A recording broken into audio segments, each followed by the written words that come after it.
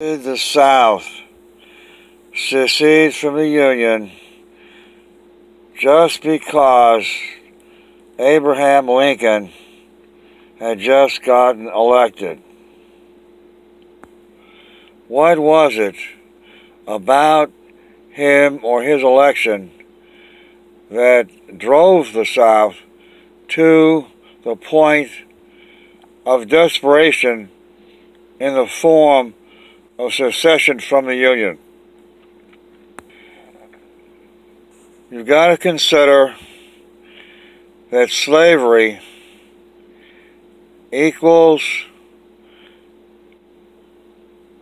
imprisonment, and so each plantation is a individual prison. Consider what a prison needs. You've got to have walls that are not easily climbed. You've got to have guard towers with guards with rifles to shoot any prisoners trying to climb the walls. That's what is required of modern prisons. Walls and guard towers. But consider what each southern plantation was. They did have walls enclosing the cabins that the black slaves lived in. But these walls were not insurmountable. Ladders could reach the top of the walls, and prisoners, inmates, the slaves were able to climb those walls if necessary, or dig holes beneath the walls.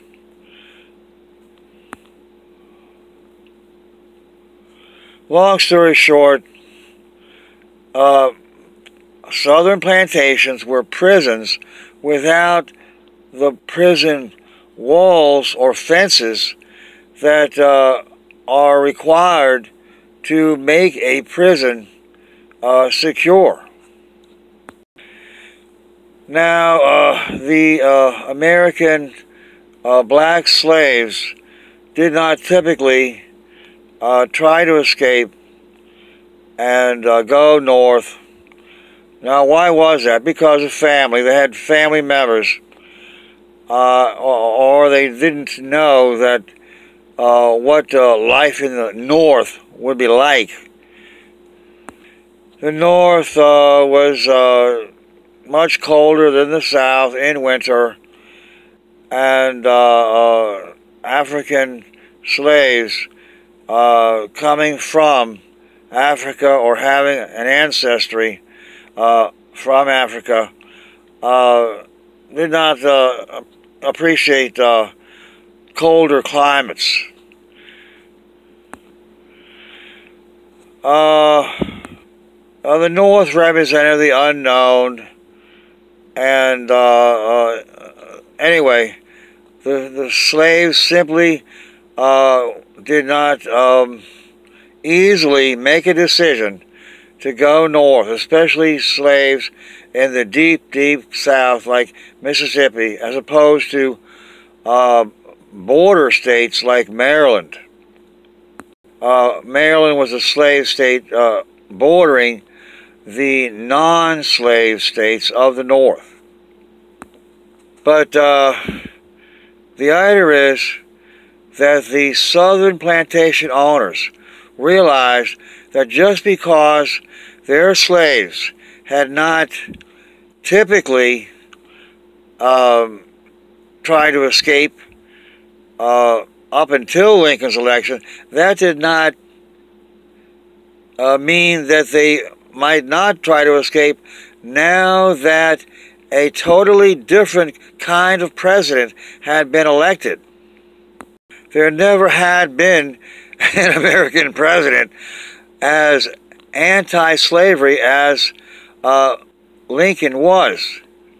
You've got to consider also the effect of John Brown on the South. Here you have a man who came into the South with rifles that he had stolen from the armory at Fort Sumter. Of course, he was captured, and he didn't get to bring rifles into the South and distribute them to black slaves, but that was his intention. And once black slaves had heard about this, their opinion of the North began to change. They realized that there were plenty of people in the North that, in a sense, were on their side, that were in favor of their escape. Now, they looked at Lincoln as sort of a John Brown, a second John Brown, a John Brown with an intellect. In other words, not a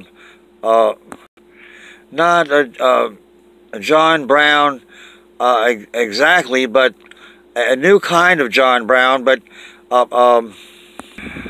so it wasn't Lincoln's election alone, but the combination of the John Brown effort to free the slaves. Because of John Brown and Abraham Lincoln, the combination, plus the existence of the Underground Railroad, more and more blacks were thinking in terms of escaping to the North. And so the election of Abraham Lincoln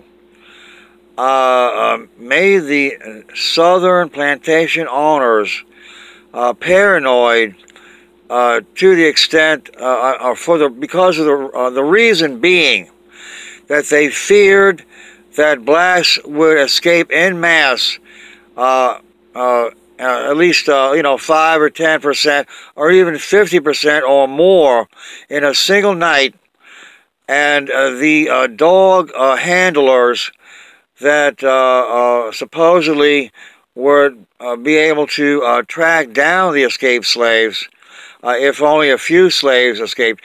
These dog handlers were not, there wasn't enough of them. If the number of escapees, became at all above more than 1 or 2 at a time. The North, the South had never experienced a massive slave escape effort, mass rebellion, mass escape. But there was nothing stopping the slaves from launching this group effort. I'm saying that the South, the Southern plantation owners realized that if it happened, they would not be able to handle it. In other words, slavery was a house of cards. Slavery as an institution seemed impregnable, invincible, unstoppable in the South, but in fact, it was a house of cards if the black slaves ever got it into their head to escape to the North. And so, this is what made the Southern leaders, the plantation owners that were the leaders in each state, political leaders in each state. They're the ones that pushed for secession as a desperate, last-ditch effort to stop the effect of the election of Lincoln. It wasn't just that Lincoln could use his position as president to influence Congress to pass laws outlawing slavery or limiting slavery, or changing things like the law against educating black slaves. No, it was something more visceral, more gut level, more grassroots.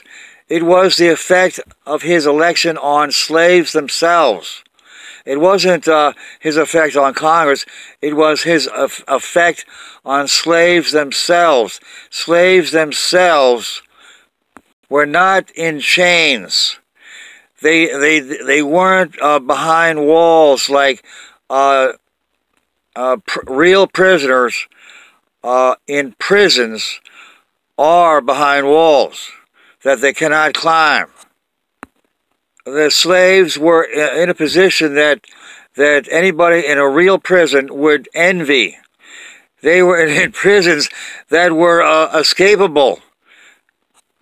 The vulnerability of these prisons, these plantations that were actually prisons, is shown by the Nat Turner Rebellion in the early 1830s.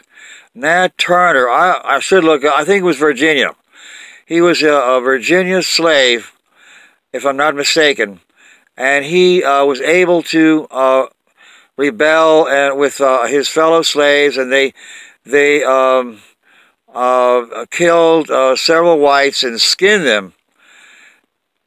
They skinned them because to deprive them of their white skin that they valued so much. The point was that this rebellion was successful to the extent of the number of white people that were killed, and it just showed how free black slaves were. Not free, but free to either escape or to turn on their white masters. Each plantation owner went to sleep at night just a few yards away from black slaves enclosed by walls around their cabins that could be easily climbed over, or holes could be dug under the walls, and these same black slaves could go to the plantation building or mansion and burn it down and massacre their white owners. Not that this was at all realistic, but this was the sort of thing that they were vulnerable. These plantation owners were vulnerable to this sort of thing. And they didn't have guard towers with guards 24 hours a day, or guards at night keeping watch over these cabins where the slaves slept at night. You go to any place where they have like replicas of the South, like Williamsburg in Virginia. They don't have, or Charlottesville, where they have the plantation of Jefferson, Monticello. Their slave cabins are relatively uninsulated. They're not enclosed by walls that are impregnable. So I emphasize again that these plantations could be escaped from. They had not been escaped from. That's only because the blacks were kept under a mind control. Their minds were controlled, and but this whole system required or counted on things like the president or the government not trying to overthrow slavery.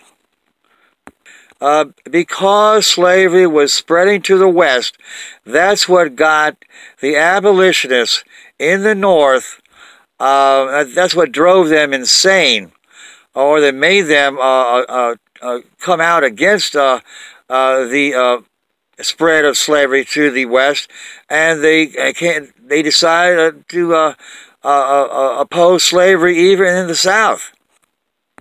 What makes slavery, American slavery, particularly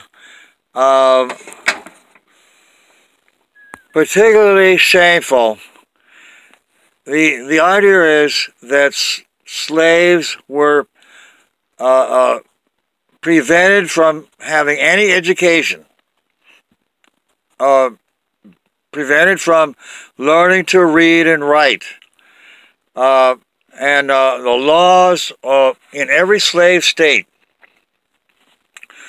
there were laws against educating black slaves. And when you consider the fact that America was a Protestant country, more or less, and that the Protestant Reformation is synonymous with the idea or goal of universal education so that each Christian can read the Bible. This was like the backbone of the Protestant Reformation. It's not only that Protestants were against Latin as the language of the Bible. See, in Catholic countries, only Latin Bibles were published. Any Bible in English, during the time that England was Catholic, any English Bible was against the law. If they were found, they were burned. If people were caught with English Bibles, they were imprisoned or killed. The people that published English Bibles, they were killed. This was the true of any other Catholic country. So that the idea is the Protestants wanted Bibles printed in the vernacular.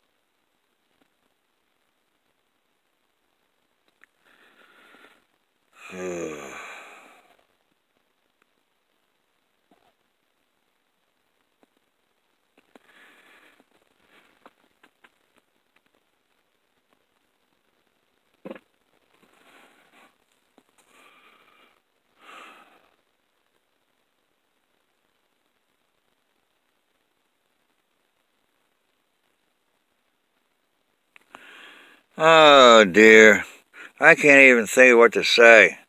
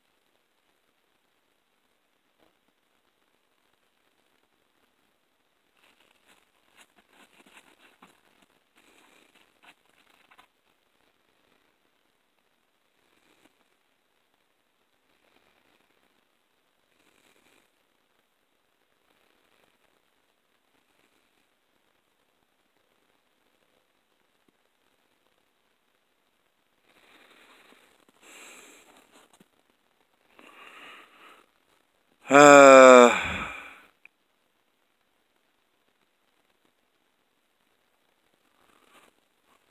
mm, mm.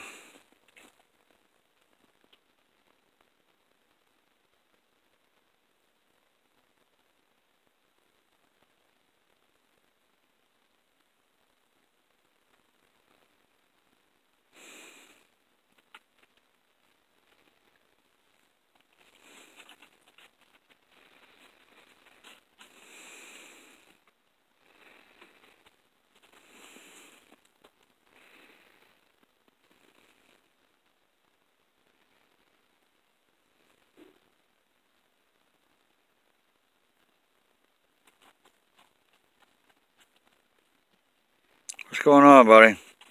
Eat that shit. Go ahead. Oh, you're hungry now.